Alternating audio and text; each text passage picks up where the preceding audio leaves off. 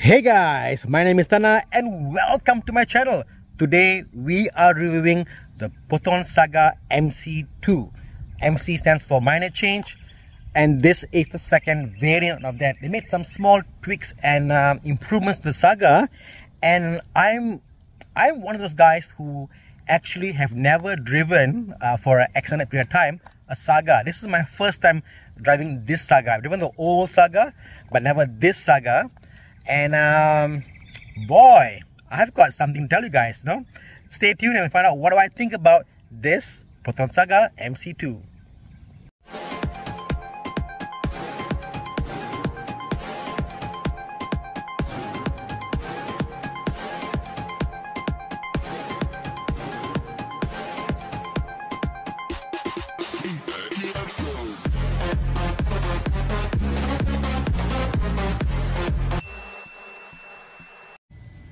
Welcome back. So as I said, I'm a novice to Sagas and Bezas and sedans which are on the low end of the spectrum when it comes to your ringgit. I do have a Myvi, and I think Myvi is one of those budget vehicles which are pretty good. But a Myvi, if you think about it, back in 2006 when we bought the Myvi, or my wife bought one, it was 58,000 ringgit, come to think about it. And this vehicle here, this piece of engineering marvel here, starts at 34,000 ringgit. I think that's the biggest sell point over here. If you get the manual transmission, the base spec model is 34,000 ringgit. This is about 44,000 ringgit for the premium spec, automatic, and all the bells and whistles, which aren't that many. But still, for 44,000 ringgit, I'm surprised they can pull a car together this good. So let's turn the camera around to see what the Proton MC2 has to offer. So, where do we start? Well, we start with the... I've been told that the Proton Saga MC2 now comes with this, that little thing there, that crossbow, and that's new apparently on the MC2, and so is the logo there, which is more of a circular shaped logo opposed to the, I guess, the like a badge almost, and that's new with the Proton. And I think, you know what, it looks not too bad. And this is one of those vehicles which I think is quite deceptive. From far, looking at this, it looks like a normal sedan. And I've seen this car on the road and I was like, oh, sedan, fine, you know. And only when I get inside do I realize how small it is. It's actually a really small vehicle, you know. It's so small that if you sit here, your hands can reach on the other side there. So it's a very small, nippy vehicle, great for city use. And I think that's the purpose of this vehicle. It's for city driving, nippy, and very fuel efficient. Let's go to the front again. So in the front, we've got these accents there, which is quite nice. I mean, think about this. For 44,000 ringgit, you have to go back to the price. For 44,000 ringgit, if this is what you get, that's a pretty good deal, darn good deal. And it comes with stuff like, for example, folding mirrors. Let me get the key out for you. This is a keyless entry system. So that's the key there. And as you press the, control there, okay, if I press the button there, so that it folds up. So it comes with auto folding mirrors when you lock and unlock. Pretty cool, isn't it? Okay, let me show you another key, another trick there. Focus camera. When you go in the back, and you press long, I've been told it unlocks.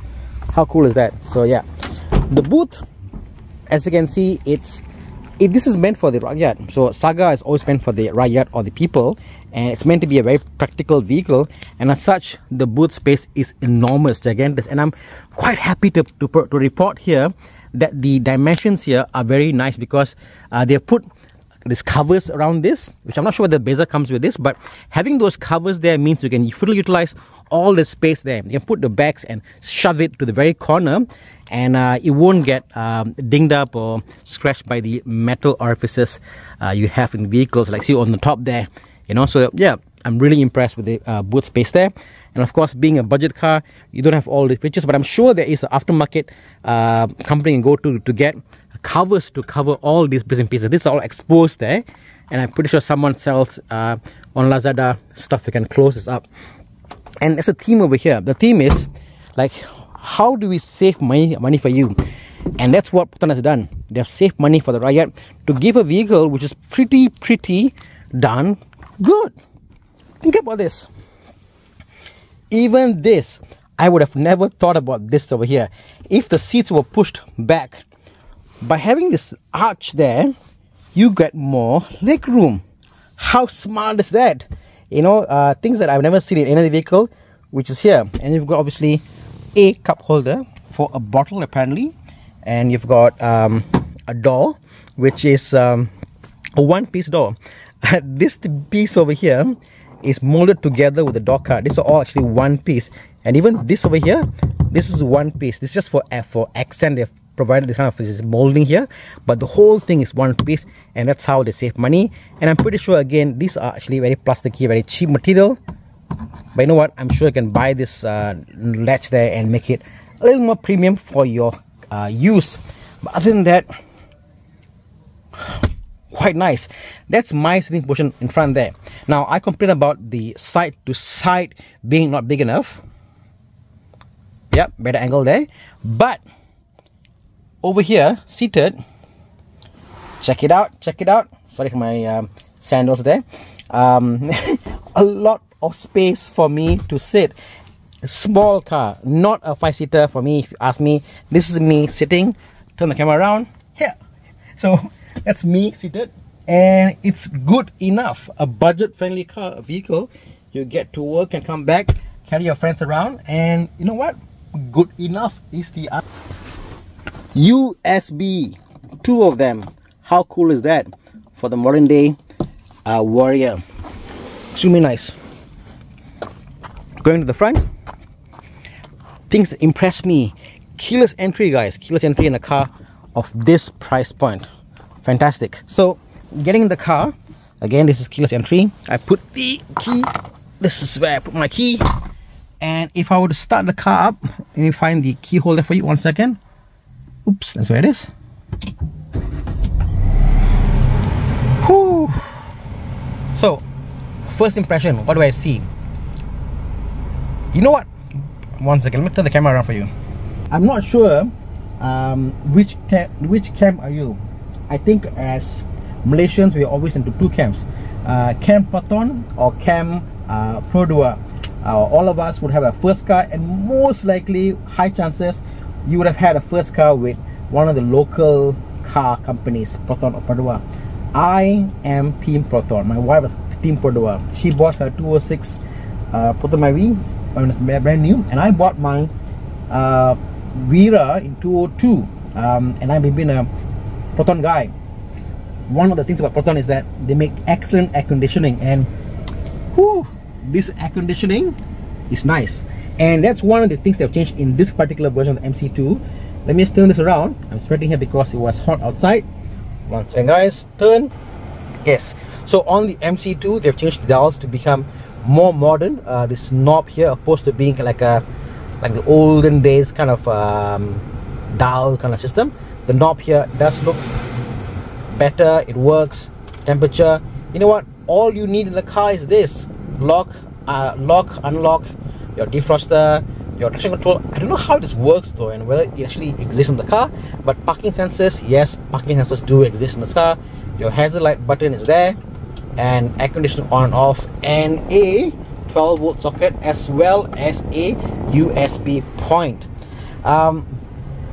One thing I found interesting about this layout, now this is the air conditioning, this is my leg, and this is the air conditioning there, and this is the screen. Now normally this air conditioning vents are a bit higher up, and that also means the screen is so much higher up. And if this is my viewpoint, this screen normally is about here, and the vents are normally about here, just below my face. But in this Saga, it's actually down here. Now what does that do for me? Let me turn the camera around. Okay. I want you to think about this now.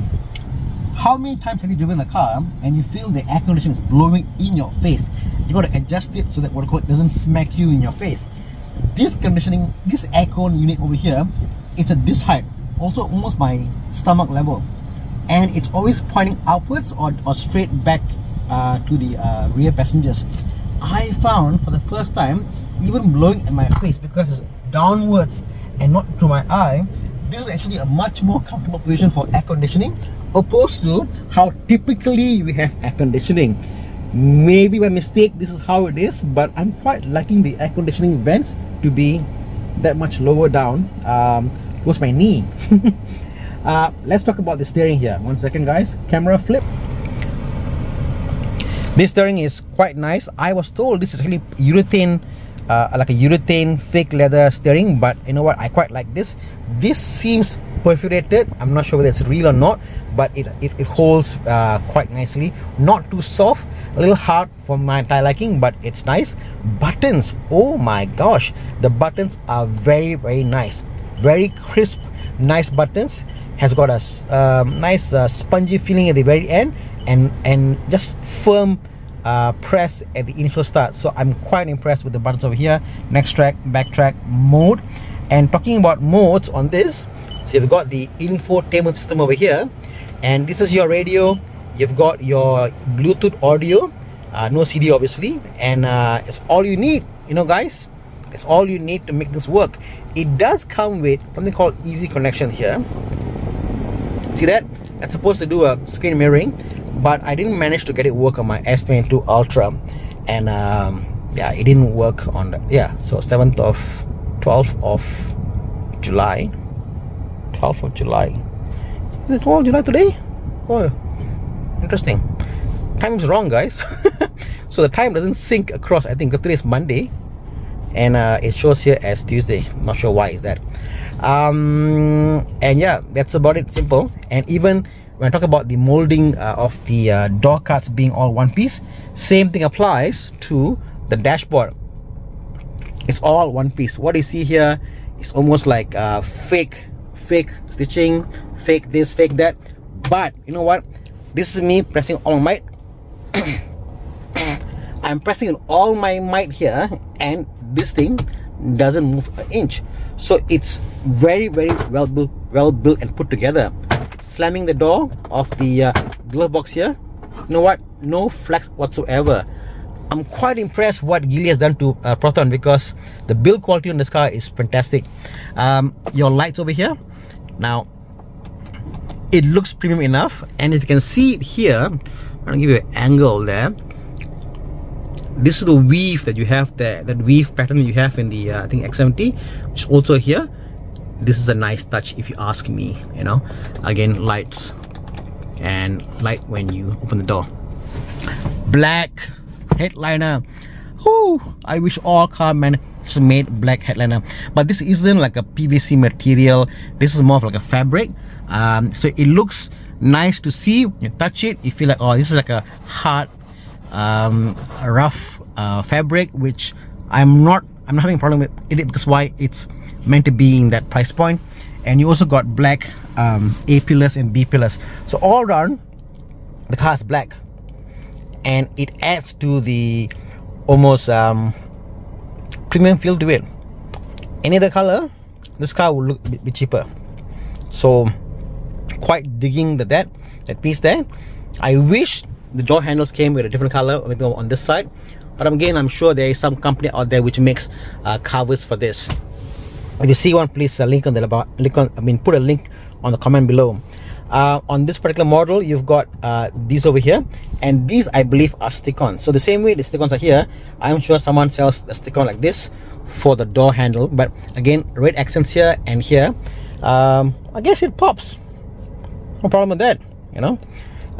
Screen here is nice and small, and what I found is that while driving, if I were to go to the phone, for example, here, it was almost easy to put my finger here and dial. So it's small enough, it feels like a phone. So it's like a phone on your car. Yeah, quite nice. Linked devices, and USB port over here. What else can I talk about the car? Driving the car, how does the car drive? Oh my god, you guys gotta listen to this one. So driving the car,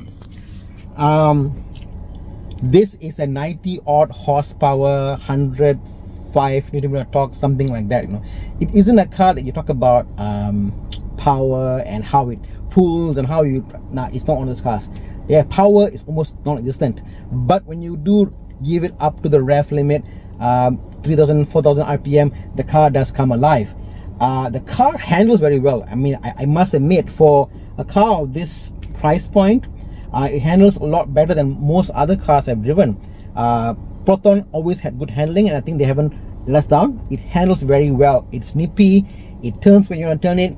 The steering geometry, as in, you know how some certain cars at low speed, high speed, the way they turn is different. This one is very predictable, so I'm quite a fan of how it drives. What I'm not a fan of is the power. The power delivery is not there. But then again, this is meant to be a low-cost solution, a car you use every day, a car that is fuel efficient, and it's good for town driving. And I think that is the aim of the car.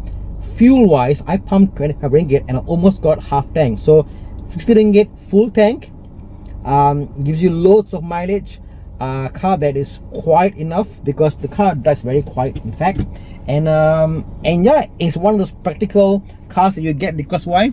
Instead of buying a motorbike, you know guys, pay a bit more, longer period, the same amount as a bike, you can pay over 9 years and you can get a car. For that purpose alone, I think this is one of the best budget offerings out there. You know, at 44,000 ringgit, it's a bargain. It's a bargain. The only thing I'll do this car differently, and this is shame on you, Proton. Shame on you, Proton, is the only thing the car will do differently is these tires are crappy, guys. There are some Atlas tires. I have no idea what tires are these. Maybe from China. I'm not sure what they are. I mean, I've never seen the tires, but they behave horribly on the road. Horribly on the road, you know. It's a shame when you got a car this good, handles so well, they didn't put premium tires on these cars, or at least give it an option when you buy the car. So that's my only gripe with the car, that buy standard factory from the lot, you get these Atlas tires. But other than that, for 44,000 ringgit, guys, oh my god, it's basically buying a bike, because it's small, it's nippy, it's light, it's nimble, it's hardy. I don't think this car can break because it's so well built, put together, opposed to how Proton were built during their periods pre-Geely, towards the end of that set phase of Proton. So yeah, definitely give it a thumbs up, go have a look, try it out. I was quite impressed, although I'm not a car guy who drives budget cars, but this one really caught my attention. So guys, this is my review. Hope you enjoy this. Till next time, this is me saying, as always, go out there and have a little more fun. Bye guys.